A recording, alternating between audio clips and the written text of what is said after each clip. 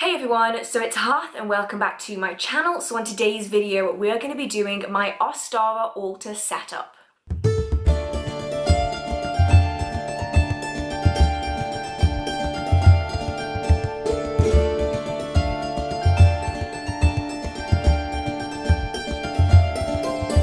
So if any of you guys have been on this channel for a while, you will have seen that I've done almost all of the Sabbats for the last year and a little bit anyway. So today I'm doing my Ostara altar. Now I did miss my Imbolc altar, which I'm really sad about, but everything is back on track and now I can do my Ostara altar. So if you've seen any of the previous videos, you're kind of gonna know how these videos go, but if you haven't, I do have a full playlist of all of my Sabbat altars if you do want to have a look at the rest of the Sabbats. But these videos are typically just time-lapse with some pretty music over the top, and then I talk you through just a little bit of the things that are on the altar itself. So if you're interested, let's get on with the altar setup.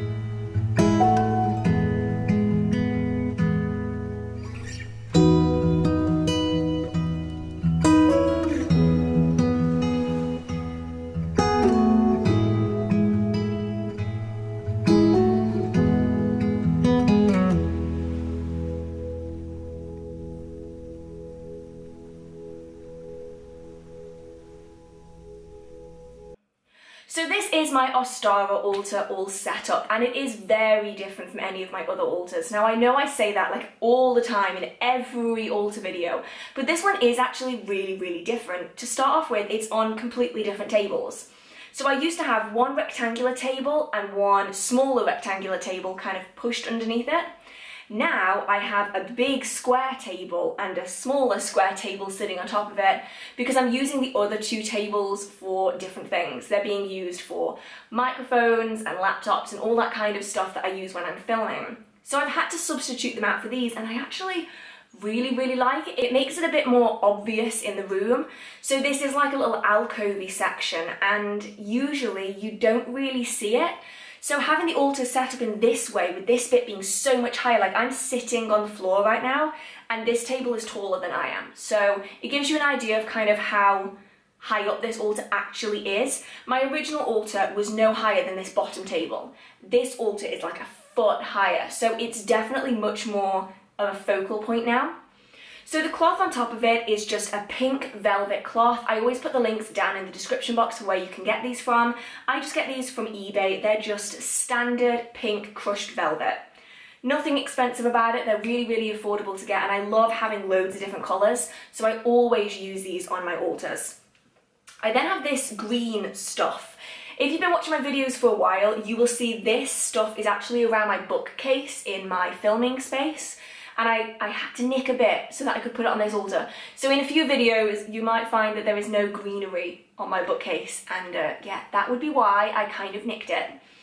So then you have the same things as usual. So you have the colour changing Himalayan salt lamp at the top. This is on all of my altars, and it's actually sitting on top of a wooden disc. Same as usual, that is always on this altar. In front of that, you then have one of my sitting goddesses. I actually have quite a few of these, and normally they have just an empty space in the stomach, but I've actually put in a clear quartz crystal ball, mainly because I just love having just general energy around an altar, so I use clear quartz to achieve that. I then have a few crystals dotted around that I will get into in just a moment. Down here is where things get rather different than usual. So in the centre I have a beautiful plaque that I got from one of my friends at the markets. I've done a whole video talking about this plaque and a few other things on my channel, so I will link that if you guys want to go and check that out to see it closer. But it's a beautiful plaque. It shows a god and a goddess with a moon and a sun, and then a pentacle in the background. Now, although I'm not Wiccan, personally, this plaque is just so beautiful, and I felt like it was so fitting for this altar, so it's gone on this altar in particular. You can't really see it, but just over there, here it is, there is a large selenite tower. Now, Ostara is really great for spring cleaning, and it's also great for cleansing. And selenite is one of those crystals that not only attracts positive energy, it also self-cleanses. So I thought that was really good to have on this altar, and it's rarely out. I rarely use the selenite tower, so now I have a reason to put it on the altar. At this end, I have essentially just a little candlestick holder, and inside is a rose quartz egg. Now, I was given this, or I won it, I'm not quite sure, at one of the events that I attended. So now, perfect time to use a quartz egg in a little candle holder, and it looks really, really cute. It's perfect as well because I don't really have any of the other symbolism of Ostara, so I don't really have any hairs, I don't have any eggs really anywhere else, so I finally get to use my little crystal egg on the altar. And then lastly down here is actually my amethyst aura quartz heart. Now, this is on all of my altars. It fits in a little bit better on this altar because of the colour, but I typically don't really use that anywhere else. It's always on my Sabbath altars. And then, last thing is just the crystals. I don't really have all that much on this altar, and it's because the way I use the altar is slightly changing. So I would typically have an incense stick, or I'd have candles burning. And although that is really nice to have, at the moment, because I'm filming a lot and I'm editing a lot and I'm in and out, I don't like having that stuff burning when I'm not in the room. So for now, there are no candles on this altar. That might change. I do have a green macaroon candle, which smells amazing, that I really want to use. So that might end up being on this altar, but I might also just put that somewhere else for safety reasons. So the crystals I've got on this altar, you can't really see them that well, but there are a lot of opalite. So I have 2 opalite arrowheads on the altar. I then have a lot of opal dotted around. I've got a lot of aquamarine dotted around, rose quartz, amethyst. I have this crystal, which is a name that I can't pronounce, so I will list it at the bottom because I've got no idea what that is. And then I also have a few pieces of green fluorite dotted around as well. And then the last item is actually a tiny quartz Venus of Willendorf, which sits just at the bottom of my goddess. I love having her out on altars around the Ostara season, so she's up there as well. So yes, that is my altar all set up. It's a bit different than it usually is, but I actually really like how tall it is. I think it's really great as like a focal point in the room. So yes, my Ostara altar finally all set up.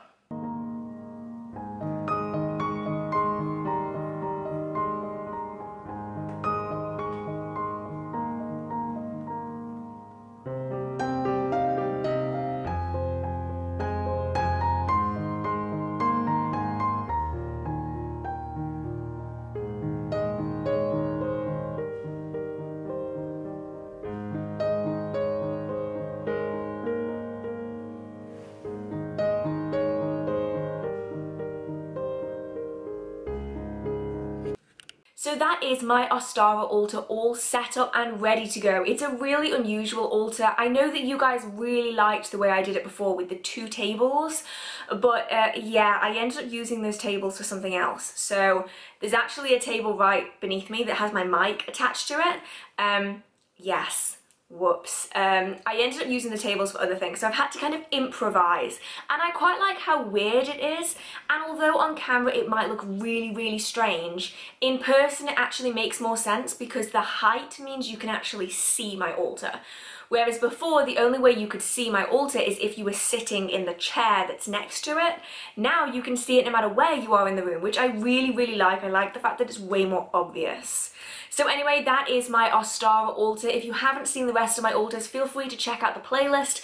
I will link it down below, and it will also be on the end screen. So if you did enjoy this video, feel free to give it a like. It really means so much to me. If you do have any questions, comments, concerns, video ideas, or just want to chit chat with the community down in the comment section, feel free to post a comment. And if you do enjoy the magical content on this channel or in this video, feel free to hit subscribe. I do try my best to post magical content every Wednesday and every Saturday at 6 p.m.